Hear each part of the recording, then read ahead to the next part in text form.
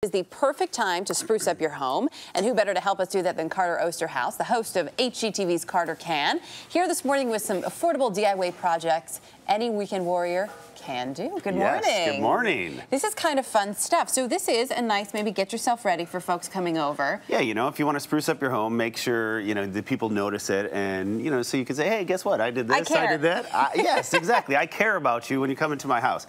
First thing we're going to do is make a headboard. Now, this headboard is actually very simple to make. Have you ever made one before? I've never made one, but I love this, and this is fantastic if you just have, say, a mattress and a box spring in your guest room to really spruce it up. Yeah, make it look a little bit more elegant, make the room look a little bit more savvy, I guess. So what we've done is we've taken a 3/4 inch sheet of MDF. Now, you can use plywood if you want, but sometimes it's not as straight as the MDF is. You can use green MDF, which is a bit more expensive, and you can use 1/2 inch, but we've used 3/4 inch right here.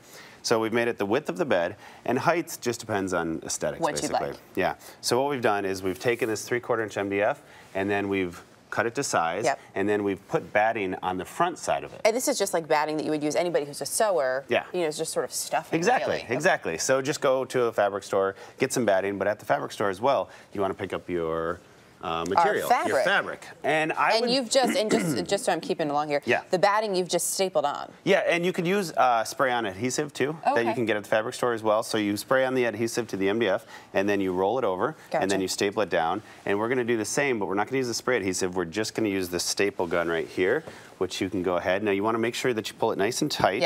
And you want to... I get to do it? Yes. Oh, I've been dying for this. Okay, so I put it really tight. Is that too tight? Exactly. No, that's good.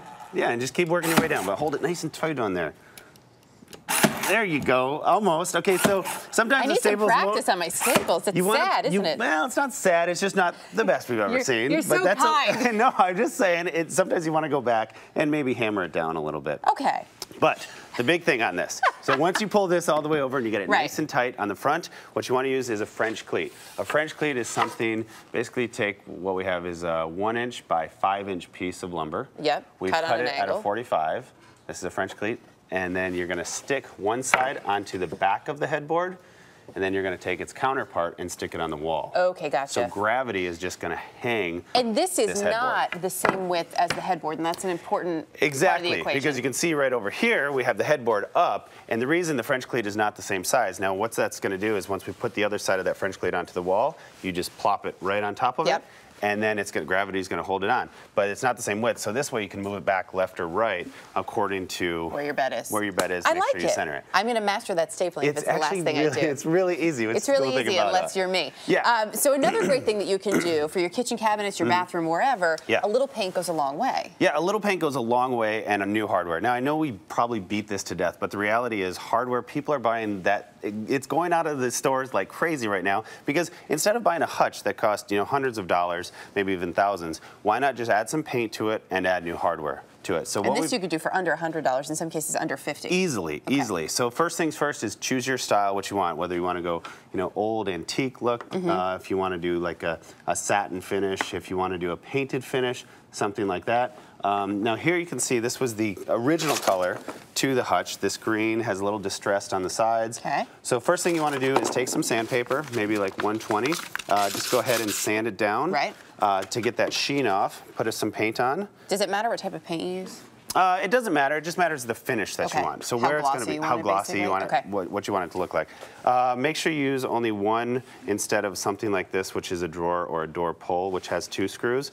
Make sure you match the screw holes, and then simply just, you know, add new hardware to it. You showed me a fun trick too. I have some wire cutters like this. Probably a lot of people do in their toolbox, but I never knew there was a special little hole right here just for screws. Right. So people think these wire cutters are just for wires. That's not the truth. You can see there's these little screw holes, and lots of times you get screws that are actually too long. If they're too long, just fit them in, insert them into the hole. You've got a just tool like made that, for it. And then you can cut it down to size.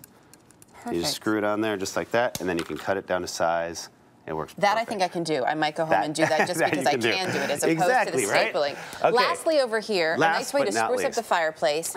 Tile. Tile I feel like we're seeing a lot more of these days. Yeah, you know, fireplaces, obviously, they can be a little bit dated. They can be a little bit worn. On here, what we've done is we've taken a simple, you can see this is what it used to look like. And now what we've taken is we've added just a mosaic 1 foot by 1 foot tile. Now, these are all 1 inch by 1 inch tiles on this. You can see there's a mesh back backing. They come in that sheet. Come in this sheet. Now, prep is huge on something like this, and what you want to do is just make sure you cut it down to size, and when you cut it, just flip the tile over. Simple as that. Cut it right down the line. Right down the line, just like that. And like you can see here that we've prepped, and of course, obviously, in the beginning, you add your thin set down, and then you leave it set for about 24 hours. Okay.